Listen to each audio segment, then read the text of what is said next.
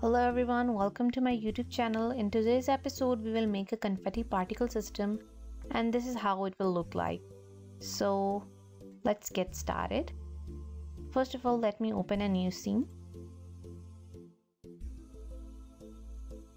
And now what we will do is we will make a new particle system.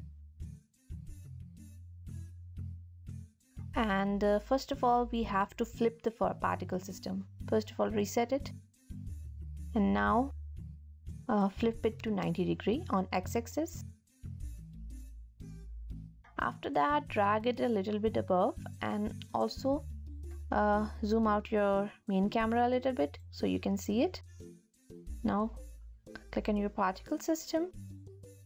First of all, we need a shape for our particle system, so we will make a new sprite, square sprite. Let it be square. After that, go to your particle system. Let's rename it to Confetti _ Particle System. After that, we'll go to renderer. We will choose mesh. From here we will choose plane, and in the material we will put square.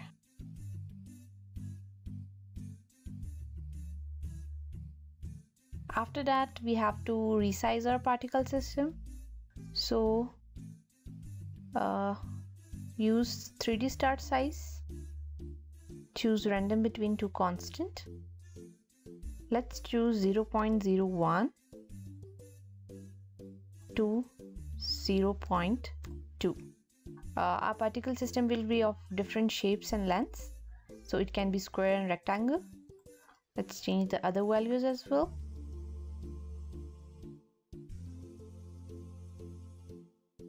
After that, click on 3D start rotation,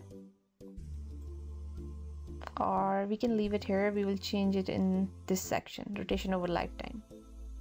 We can choose the speed between random between two constant, and it will be 3 and 9.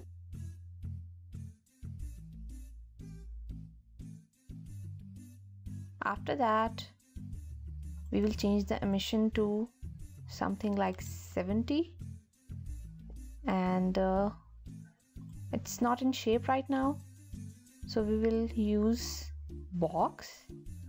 Let's resize it.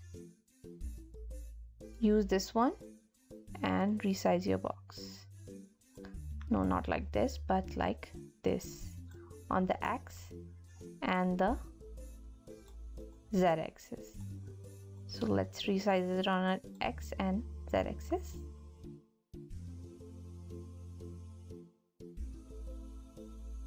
After that, what we will do, we will change its color. For color, in the start color we will choose random color. Here in the gradient we will choose multiple color, and it will randomly pick the color from them. So first will be white, second will be red, yellow, green, pink, purple and blue.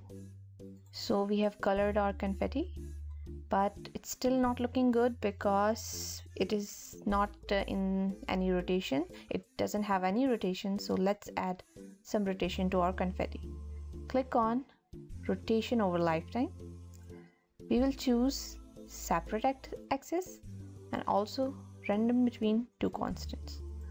The starting angle will be 45 and ending will be 180. Keep the same values on all three axes.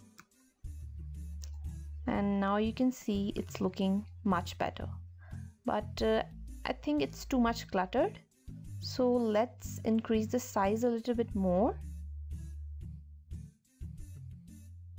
Increase the size on X and Z axis. Let's zoom out the main camera a little bit more. So now we can see that our confetti is looking much better, and if we want it to die after it hits the ground, we can do something like this, that make a new plane, 3D object, plane. Let's increase its size to something like this, reset its values. It's still very small. Now it's better, but it's above the ground. No, it's not above the ground. Our camera is very below.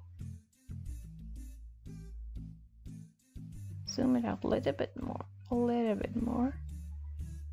Use the confetti a little bit like this. Now it's looking better. Let me turn off the cameras, turn off the skybox so you can see it better. Now, as you can see, the confetti is passing from the ground, so let's add a trigger to it so it will die whenever it will cross the ground. So click on triggers. In the colliders, add this plane, and from here inside click on ignore, and on exit click on kill. Now our confetti is dying whenever it hits the ground. So that was all for this video. If you enjoyed the video, make sure to hit the like button and subscribe to our YouTube channel for more videos. We will see you in the next video. Goodbye.